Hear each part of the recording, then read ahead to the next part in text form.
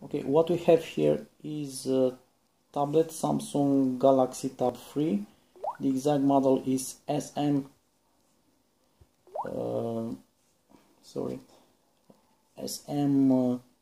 T210, Android version 4.4.2. Right now this tablet isn't rooted. I have root checker here. Root checker is free, you may download it from Google Play. See here, sorry, root access not properly installed on this device. So now we'll go in recovery. We have TWRP recovery installed, and from there I will show you what to do. Now we'll turn it off. Now I will enter in the recovery mode, so we press home button, volume up, and power button. When we feel the vibe, we release the power button here. We keep pressing the other two. So here it is, TWRP recovery. From TWRP we may install the SuperSU. I put the SuperSU in the TWRP folder. I didn't use an SD card. Let's see if it's work. Okay, we press install, and in the SD card folder TWRP backups I have the SuperSU. We press and swipe to confirm flash. Let's see what happens. Installing the SuperSU. Okay. And we press reboot system.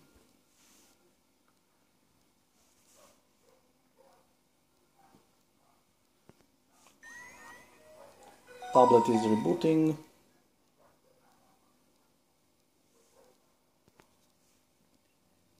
It's upgrading something. Finishing boot.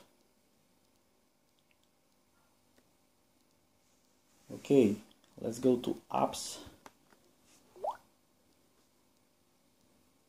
And what we have here, oops, we have SuperSU.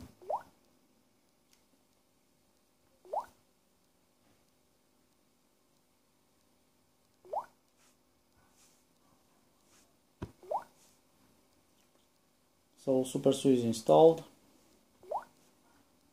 I like to check if the tablet is rooted with root checker.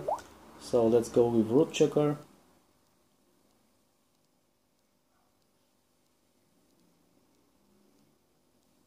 Verify root here.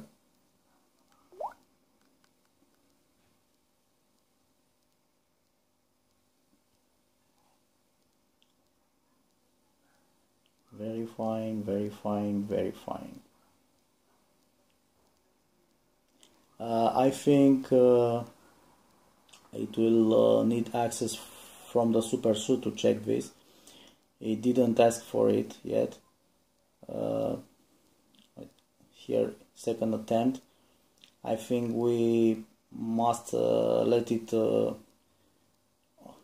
Okay, here it is. About what I talk about. Grant from SuperSU to let root checker verify if the tablet is it's rooted or not. So we again press verify root. Now, congratulations, root access is properly installed on this device. So I rooted Samsung Galaxy Tab 3 with SuperSU without using micro SD card. I think it's a good choice. We just don't need an SD card. I've transferred the file with from the computer directly to our folder in SD card folder. So it's so easy. Thanks for watching. In the next movie I will show you how to unroot this tablet.